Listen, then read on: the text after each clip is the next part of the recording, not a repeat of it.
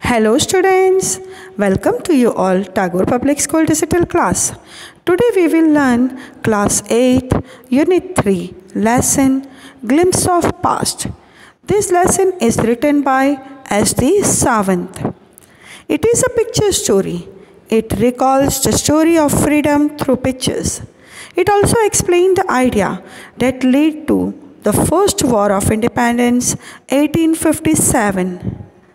See, the first picture is there at a function in Delhi. Lata Mangeshkar sang the patriotic song, "Ae Mere Watan Ke Logo." She called up the Indians to recall, with tearful eyes, the sacrifice of the Indian freedom fighter. East India Company came to India for a trade. But with their superior weapons and Shiva diplomacy to extend its power in 18th century, Indian princes were divided and short-sighted. People in India had no peace due to constant fight among the states of the country. They sought to help off the English merchant to defeat each other. These rivalries helped the company to defeat and subdue Indian princes one by one. A far-sighted ruler like Tipu Sultan of Mysore fought the British till they died fighting. Now Indians reacted to the conquest made by the English company. Some of them thank God as well as the British for restoring peace in a country and stopping looting. They said their destiny was linked with English. But there were others who felt unhappy. They complained with the white men had killed or dethroned their kings. No doubt, some kings were bad, but after all, they were Indians. Under the white rulers, they had become slaves.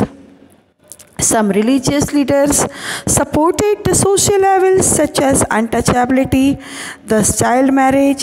They forbade crossing the sea and going abroad. A few even said that women were the blame of all the misery.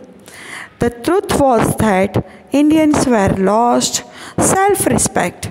The white hated and disbelieved them. The English were merchant first. Their aims to make quick profit. They imposed heavy tax on farmers. They sent many farmers to jail for failing to pay their taxes arrears.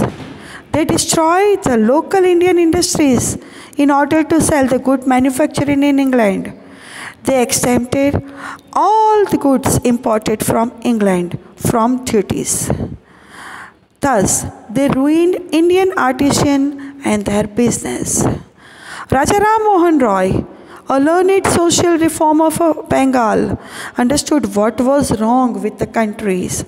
He called upon the people to feel proud of their ancient culture and get the society rid of a silly superstitions. He pointed out that all religious speech the same thing. He understood the importance of science and modern knowledge. He started a newspaper, but the British stopped them in 1823.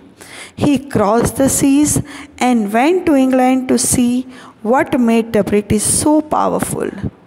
He then adopted the middle path.